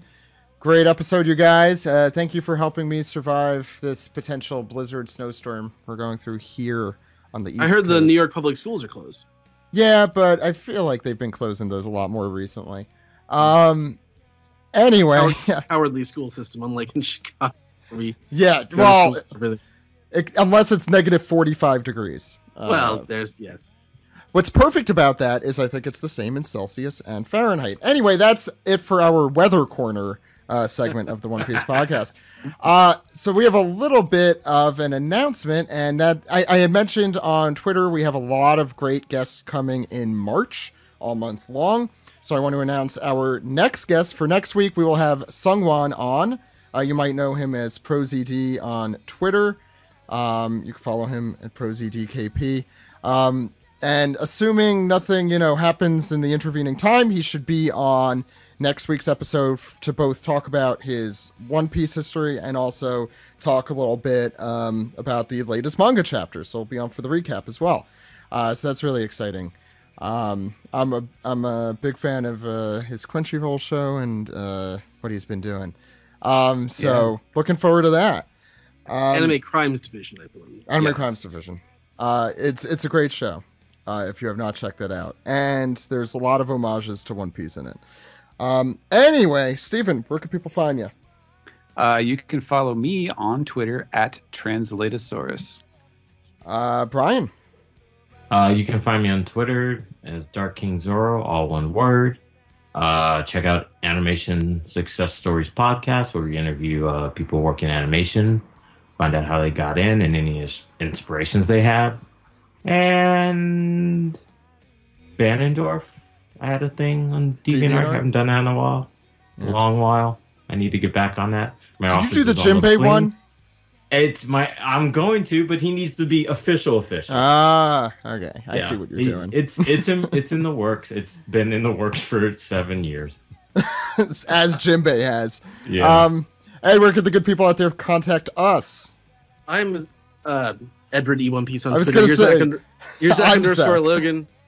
Yeah. I'm also at Weeb Trailers. I posted the trailer for the 1993 Battle Angel OVA a couple days ago. A lot of people seem to like that one. Mm-hmm. Podcast can be found at onepiecepodcast.com and twitter.com, youtube.com, and facebook.com/onepiecepodcast. onepiecepodcast@gmail.com is our email address. onepiecepodcast, all one word, that's our Skype name. r/onepiecepodcast, that's our subreddit. You can leave us some piece together there. Please support us, patreon.com/onepiecepodcast. You can subscribe on SoundCloud, subscribe on Google Play, subscribe, rate, and review on Apple Podcasts, or call us on our phone number. Zach? And that phone number is 347-497-MAJI. That phone number again is 347-497-6254. Call anytime. Anytime. With your questions, comments, theories, or your health plan or hammock recommendations. Plan. Wrong one. Thank you all for coming on this week. Next week we will be back with our manga recap, and Sungwon will be on as well, plus an anime recap as we head out of Whole Cake Island. That's exciting. And a lot more, all that next week. We'll see you then. My name is Zach. My name is Ed. Goodbye, everyone. Bye-bye. Goodbye. Ciao.